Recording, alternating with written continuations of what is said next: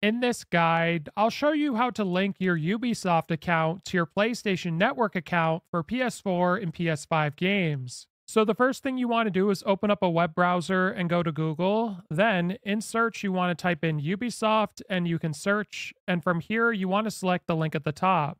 Now, once you're on the official Ubisoft website, what you want to do is select the profile icon in the top right corner. And then this link's going to appear where you can log into your Ubisoft account.